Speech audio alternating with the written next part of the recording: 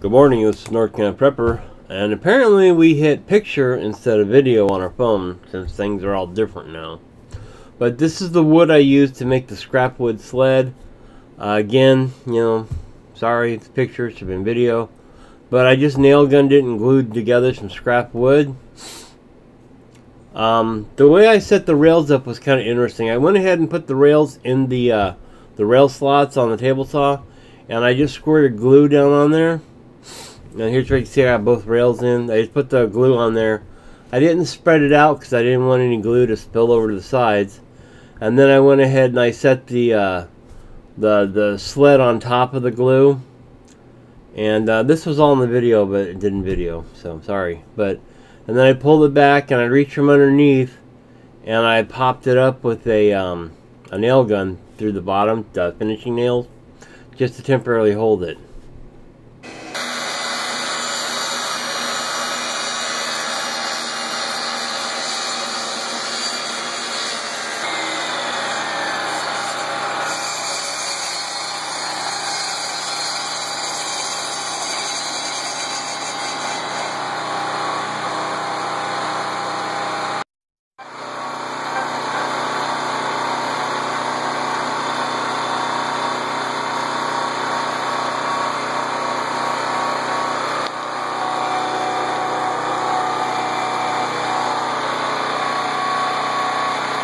So we just want to make sure it's square with the blade. Oops, there we go. Just like that.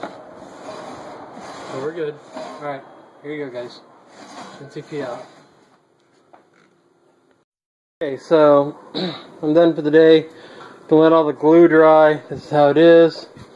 Went ahead and reinforced everything with the nail gun.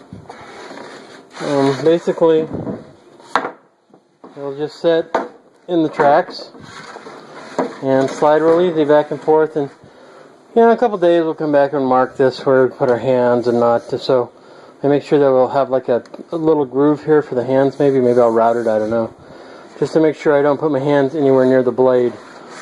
And there we go, that's pretty much it. So everything's good. I'll be right back.